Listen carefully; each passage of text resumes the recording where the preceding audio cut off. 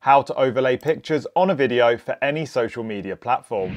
First things first, open up your internet browser and head over to Veed.io, which is a powerful online video editor. On the homepage, select Upload your video and then upload a file. Now select your video from your computer and hit open. And once it's uploaded, you'll see that your video is now sitting down at the bottom of the screen in the video timeline. Now to add a picture on top of that clip, go over to the left-hand toolbar and select Upload and then Upload Image. Now select an image file from your computer and once again hit open. And you'll see that the image has been automatically added on top of my video. And now over on the video canvas, I can select my image like so, and I can just click and drag to position it wherever I want it within the frame. I'm going to put mine in the top right corner. And I can also click and drag the corners of the image like so to change the size. And you can also click and drag this circle above the image to put it at any angle that you want. Now to change the timings for when your image appears and disappears on screen, go down to the video timeline and you'll see your image in red sitting on top of your video. Select that and hover your cursor above the front end of the image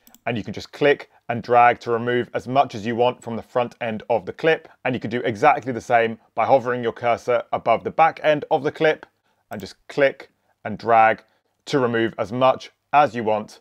But I'm actually going to extend mine all the way out so that the image lasts for the whole length of my video clip. And you can repeat all of those steps to overlay as many images as you want on top of the video.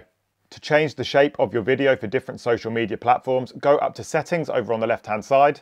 And under Size, you can select any shape of video from this drop-down menu. And as you can see, there's square for Instagram, there's the wider YouTube shape. And if you scroll down, you'll find shapes for Story and TikTok as well. And by selecting one, you'll see that it automatically changes the shape of your video canvas. And you can crop and adjust the look of your video with the new dimensions by just clicking and dragging all of the elements on the video canvas like so.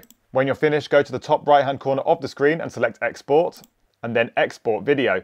And Veed will now start rendering out your final file. On this next page, you can review your video by pressing play over on the left-hand side. And if you're happy, just go over to the right and select Copy Link to share it with a friend or a colleague, or you can just select Download MP4 to download your finished video to your computer. And that is how to overlay a picture on top of a video. If you found this video useful, make sure you leave it a like and subscribe to the channel, and I'll see you guys in the next one.